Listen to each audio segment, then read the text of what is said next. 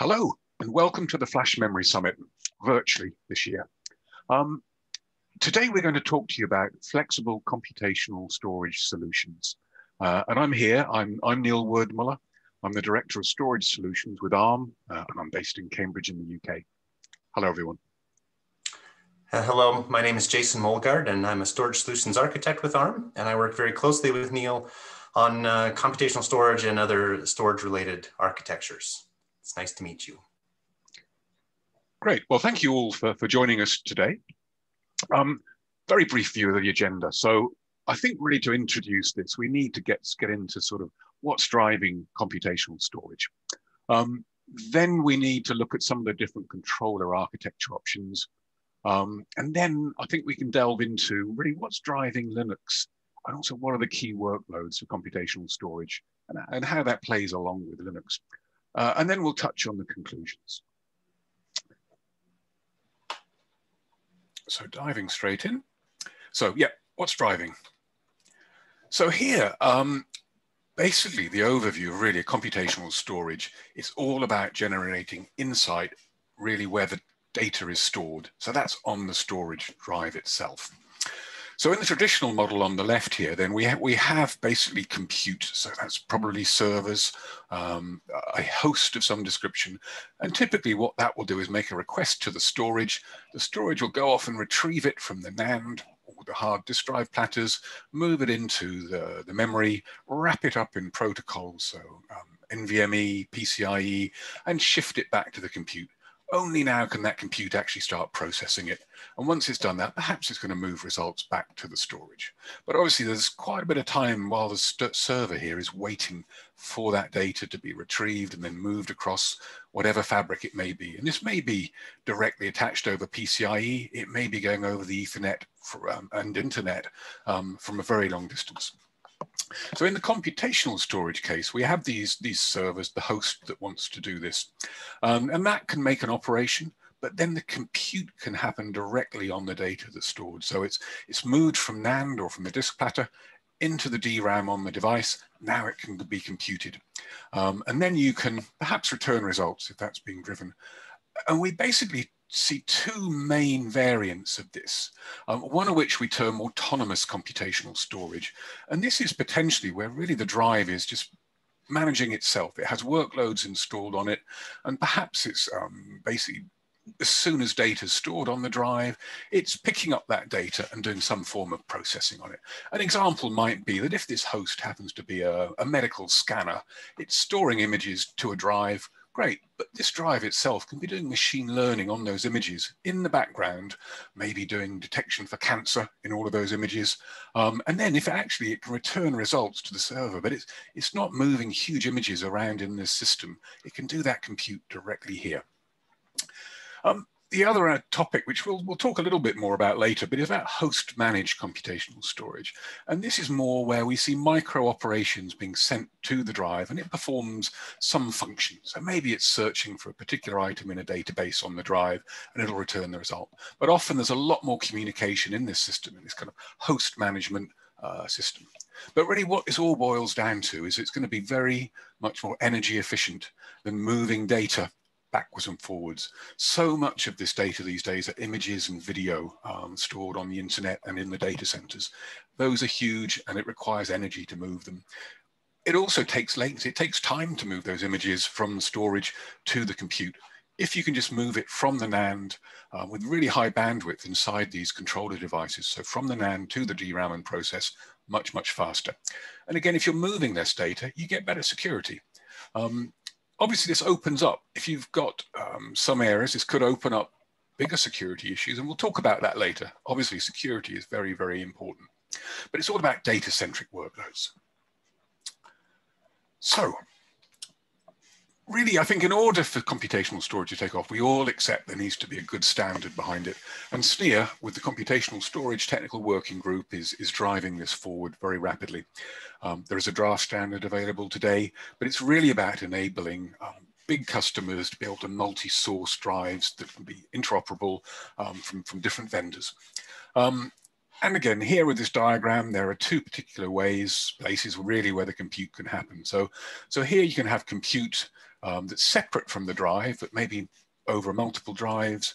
But you can also have the compute in the drive itself. So obviously already drives have a fair amount of compute in them, but if you add some computational storage here, this becomes very, very scalable. The more drives you add, the more compute you add.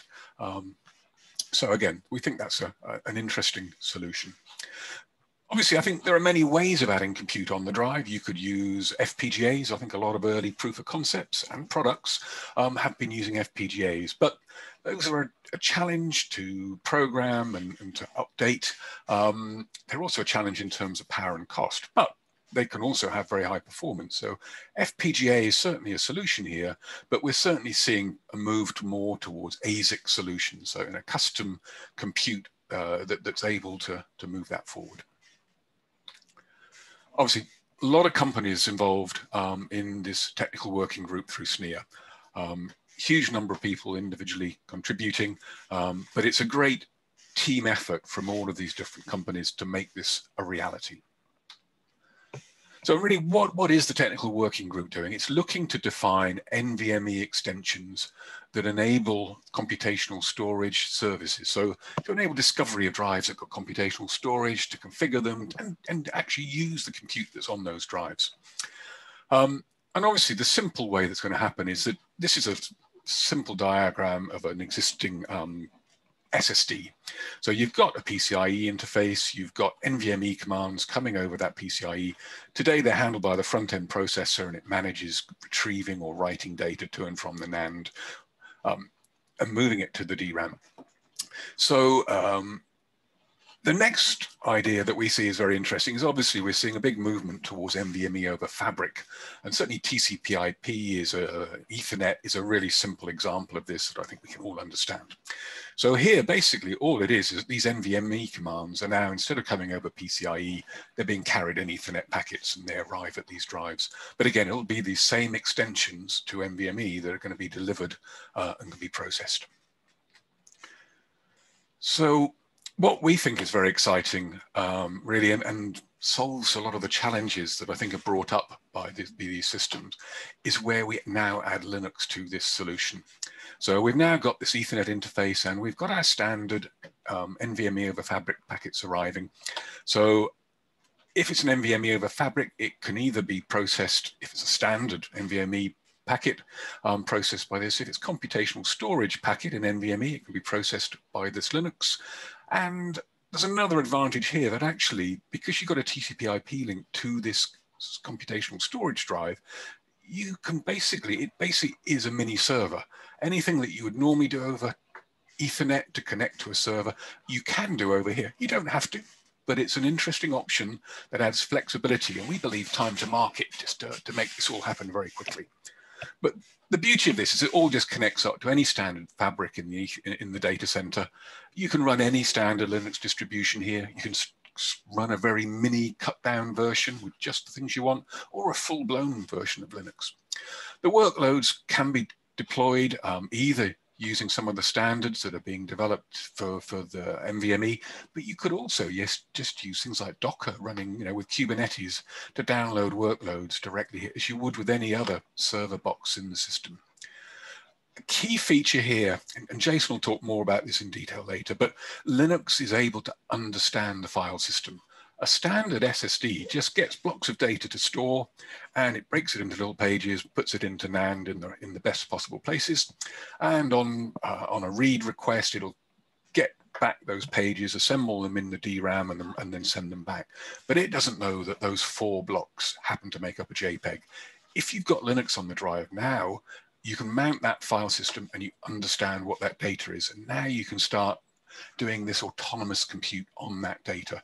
You know that it's an MPEG image, MPEG video. You can now do some ML on that to look for anomalies or look for alerts. So that's where we think this is a really big value.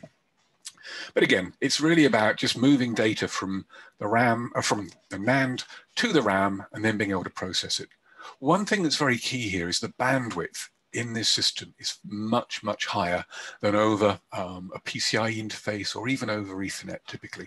So you can get very high bandwidth in this system, and that enables very high performance inside here.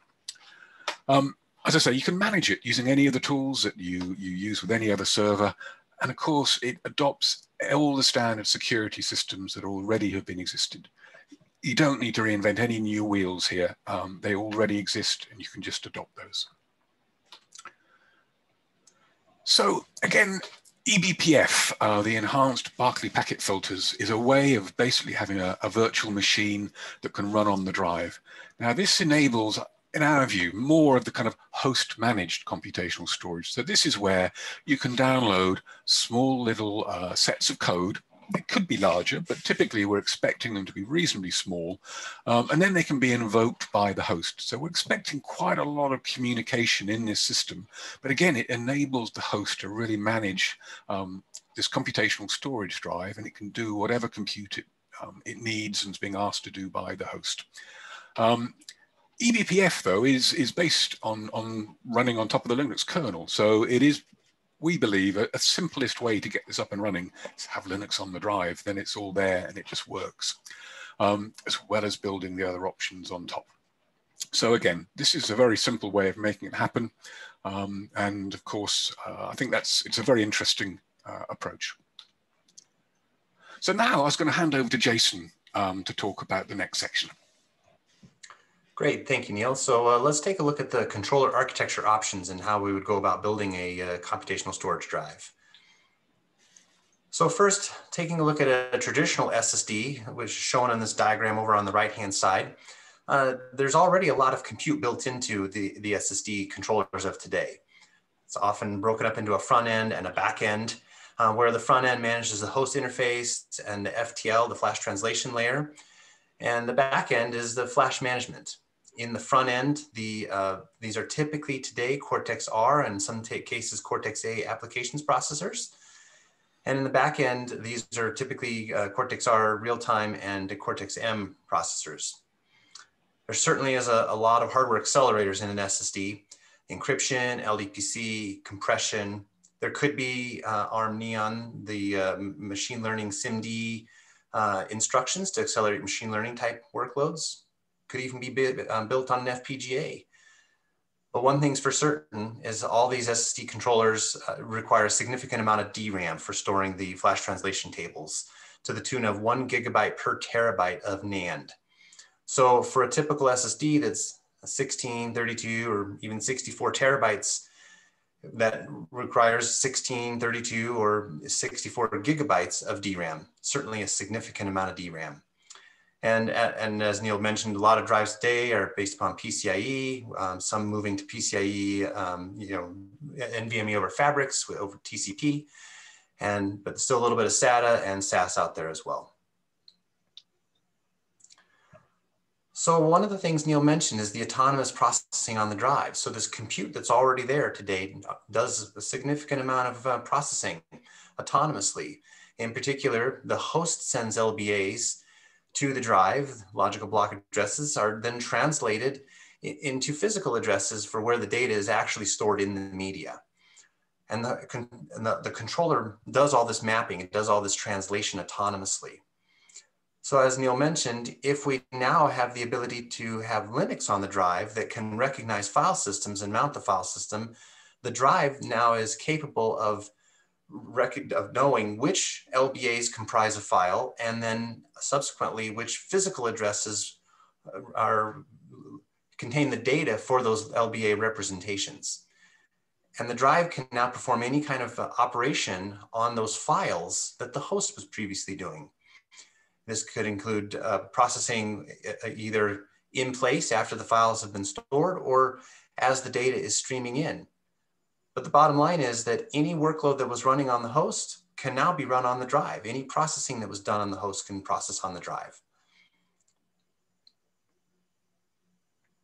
So what are the options to add Linux to the drive? Well, if we take a look at these pictures over on the right-hand side, we've got our traditional SSD on the top that's connected to an interposer card or a daughter card that has an applications processor. So it's using a traditional SSD, connecting an interposer card to the front of it with that applications processor. This is a great proof of concept to enable getting an applications processor for running Linux into the drive data path, but it has some challenges. So certainly the big one is that the back-to-back PCIe interfaces. So you still have to package up the user data into NVMe, PCIe, move it across that interface, and unpackage it at the other side, and then actually perform the compute in that applications processor. So we haven't saved much of the bandwidth or latency out of the drive. We've certainly saved it going to the host, but we're still moving a significant amount of data. Of course, this applications processor requires its own non-volatile storage for the Linux and its own DRAM. So the next logical step is, well, let's bring that applications processor into the controller itself. And that's what's represented by the diagram in the middle. We've got the same essential SSD overall architecture, except we have now brought the applications processor in. We've eliminated the challenges mentioned previously with the back-to-back PCIe interfaces. This applications processor is now able to share DRAM. It's able to use the non-volatile NAND storage for the Linux installation, and it just solves all those challenges, making a more streamlined architecture. Well, the next logical progression then, shown in the bottom diagram, is maybe we can have the applications and front-end processors combined. And this is especially true, as I mentioned in a previous slide, some folks are already using applications processor for managing their FTL in the front end of their SSD controller. So why not combine all these together into one cluster of cores? And this will provide a lot of benefits in terms of area savings, power reduction, and new flexibility that we'll get into in just a couple of slides. But first I want to mention, if you look over on the left-hand side of this slide, we've got an example of a fairly recent version of Debian 9 Linux and what its system requirements are. So it needs a minimum of 128 megabytes, and maybe it prefers 512 megabytes of DRAM and 2 gigabytes of hard drive capacity for the installation. So if we think about that DRAM, 512 megabytes, that's less than 5% of a 16 terabyte SSD that has 16 gigabytes of DRAM. So certainly not trivial, but not a large amount either. It may be possible to just use that 16 gigabytes or potentially add just a small amount more to the drive. And certainly with 16 terabytes, using 2 gigabytes for storage is kind of inconsequential compared to the overall capacity. So I'd like to introduce to you the Cortex-R82. This is a new processor from ARM. It is a real-time CPU with a very large address space. It's a 64-bit processor with a 40-bit physical address that enables addressing large address maps. And this is especially useful in storage devices where, as I just mentioned, 16 gigabytes of DRAM needs to be addressed along with all the other peripherals and devices and accelerators in the system. And the Cortex-R82 allows that to be done with a flat address map. But it is still a classic real-time CPU from ARM with low latencies and consistent performance to achieve the best possible IOPS and lowest latency performance through the drive. But this real-time processor also contains a memory management unit that is optional, and this enables running Linux on these cores as well. And it can be Linux in addition to real-time or combinations based upon whatever is required. And we'll get into a little bit more of that in the next few slides. But the Cortex-R82 also enables coherency, either between additional clusters of Cortex-R82 or Cortex-R82 and clusters of Cortex-A. So you can build up a more sophisticated system with additional Cortex-A cores. You can even have coherency between other clusters or even across CXL or C6. And the R82 contains the Neon SIMD instructions to accelerate machine learning workloads. And machine learning is a great use for computational storage. So let's talk a little bit more about the flexibility that the Cortex-R82 provides. So if we look at this classic enterprise drive diagram over on the left-hand side of this slide, there's 4 cores that have been all allocated for real time. And this allows the drive to achieve the best possible IOPS, the best throughput, lowest latency. Well, we can take that exact same controller and potentially repurpose it for a different product targeted at computational storage, where we've reallocated half of the cores in this example for running Linux, running a rich operating system. No changes were needed to the controller.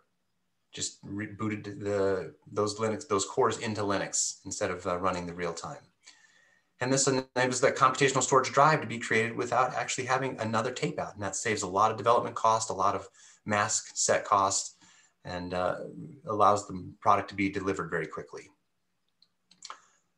So we can extend this to having additional flexibility in the balance of the workload. So with that same controller now, it's possible to have the drive change its characteristics as the workload changes. So maybe during the day, during busy times of the day, there's a tremendous amount of data that's being read from or written to the drive.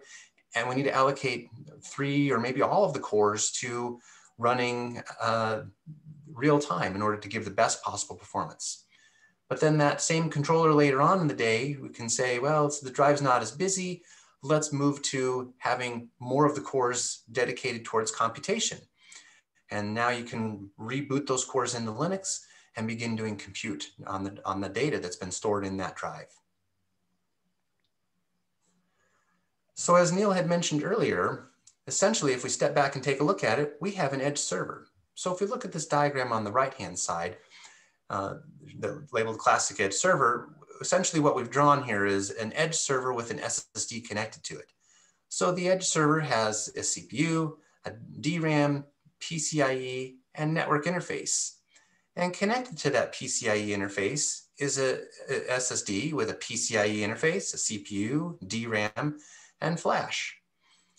Well, because we can now run any workload on that drive, that computational storage drive, we essentially have the diagram on the left. It's an edge server with a CPU, DRAM, and flash. And we can substitute for the PCIe, we could put a network interface on it, as Neil had mentioned earlier, running TCP/IP and NVMe over fabrics for connecting and communicating to that drive natively using the Ethernet protocol. And you can even power that drive potentially using power over Ethernet. All right, I'm going to hand it back to Neil to discuss Linux and the key workloads. Right, thank you, Jason. So yeah, this section, we're going to talk about really what we believe is driving Linux and what are the key workloads that are really pushing it forward. So I think one of the fundamental parts here is that basically if you have Linux on the drive, any of the workloads that run Linux, you can now move next to the data. They don't need to be recompiled. You can take advantage of that huge cloud native software ecosystem that's being developed. That really speeds development, accelerates innovation. We're not reinventing anything here. We're just being able to move things directly onto the storage to take advantage of that benefit of not having to move those huge data sets around across a bigger fabric. Obviously, I think it pulls with it all of the standard tools, development systems that people are used to in developing Linux. That all exists. You can now use it, put that workload directly onto the drive. All the different Linux distributions that run on ARM, all of the major ones are there. There are a huge number of applications, databases, and other things as well. That all just comes. And again, all of the huge ecosystem of Linux developers, they know these tools. Now they can actually do this development directly on the drive. So I think it's really going to see some innovation and some exciting new applications. Obviously, just to give you a very quick idea of the ecosystem here, but obviously we've got networking, we've got operating systems, all of the different container systems and virtualization, all the languages, the workloads, it all just comes and now you can run it directly on the data. In terms of which workloads make sense to move next to the data, we see a great deal of interest from many of our partners. So obviously offload, doing some basically low-level functions like compression, encryption, erasure, encoding directly on that data. Some of those are very obvious. And instead of having to move that data to a host, do compression, move it all the way back again and store it, it's just a huge waste of energy and bandwidth, and adds a lot of latency. Just compress it directly on the drive. Deduplicate it. There are many applications here that are really interesting. Obviously, databases, again, I think those are a really good example where typically you're moving huge amounts of data around a system. But actually, if you just want to do a search, why not just send a search to the drive where that data resides and return that data?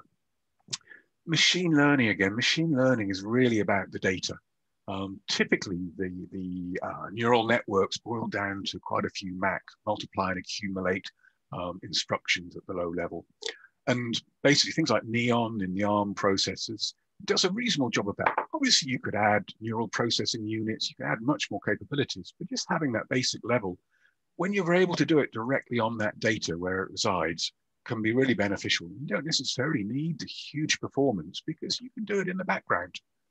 Potentially, you can do it every time a file's stored. You can do your categorization or those kind of things. But yeah, there's a lot of applications. And some of these others, content delivery network, doing offload from a smart NIC to an attached computational storage drive. It's going to offload from the offload. We see that as really interesting. Obviously, Jason touched on edge computing, but this image video, clearly that's where we're seeing an awful lot of pull from our partners and their customers. So there's some really exciting things happening.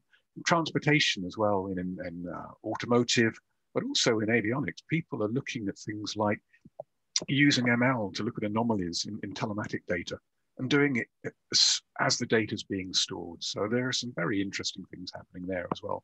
And custom workloads, obviously, these are just a few ideas. There are thousands, an infinite number of potential custom workloads that people can develop. And the idea with the Linux is it can be the end customer, either the hyperscaler or the cloud company, that can move their own application directly onto the drive, onto that data, with whichever Linux distribution they want, have complete control of that on the drive itself where the data resides. And that's what we see is really exciting. It really enables people to work on that data. So obviously, how do you get workloads and things onto the drive? Well, you can use the computational storage standardized protocols that are being developed via the SNEER technical working group, end up in the NVMe protocol standards. And use those over NVMe or NVMe over Fabric. But there's also the containerization that you can do, which, because you've got a TCP/IP link to the drive, you can then basically use any of the standard Kubernetes, Docker, Rancher, all of those good things to enable you to deploy whatever you want into that Linux system. Obviously, the enhanced Berkeley packet filter is very interesting as well. And yes, it is possible to create probably a stripped down version of this that can run on a bare bones kind of cut down Linux system that allows you to run the eBPF virtual code that's being delivered. But that's pretty complex. If you just run Linux on the machine, that can just happen without needing any new secret source. It just makes it very easy to do. So there are many different variations here, and obviously we're very keen on the standardization. I think the middle box here is still standardized. It's just looking at it at a slightly different angle. And obviously, once you've got that, then some of these other standard things like eBPF or other systems that are available in Linux, they all become available. So I was going to hand back to Jason, really, for the conclusion. Thank you. All right, thank you, Neil. So to kind of wrap things up today, so what we've kind of discussed is that there are a large number of workloads, and they're very diverse for running on computational storage. Lots of different use cases and applications, and we think that they're best enabled through on-drive Linux. The Linux community there's a huge developer community, lots of applications have been ported and optimized to run well on Linux and on ARM, and it just enables everything to become available very quickly and easily and accelerate development. The controllers themselves require flexibility, and they need to be able to handle different products, different workloads without having different mask sets. We want to be able to tape out one controller and develop different products all in one. And we want to be able to dynamically change that based upon the workload over the course of the day. Having real time and Linux go back and forth as needed for different workloads or different levels of activity on the drive. And of course, in order to support these high performing drives and increasing data rates, we still need to have a real-time core that's capable of providing that real-time support and low latency fast access. So with that, thank you very much for joining us today, and we hope you enjoyed the presentation. Thank you very much, everyone. Enjoy the rest of your virtual FMS. Thank you. Thank you.